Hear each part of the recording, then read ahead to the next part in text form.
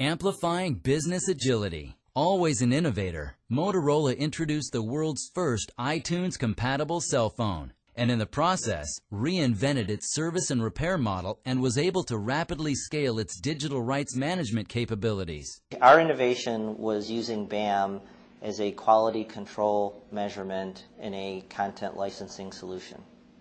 We took an innovative approach to solving a difficult global problem of supporting a new line of customer phones with DRM content down in the marketplace.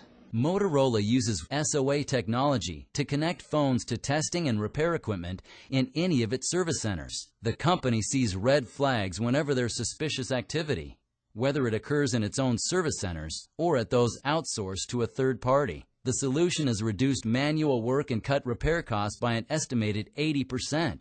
The results are music to Motorola's ears. This is just one of 12 major initiatives where the company is using BAM to think in real time.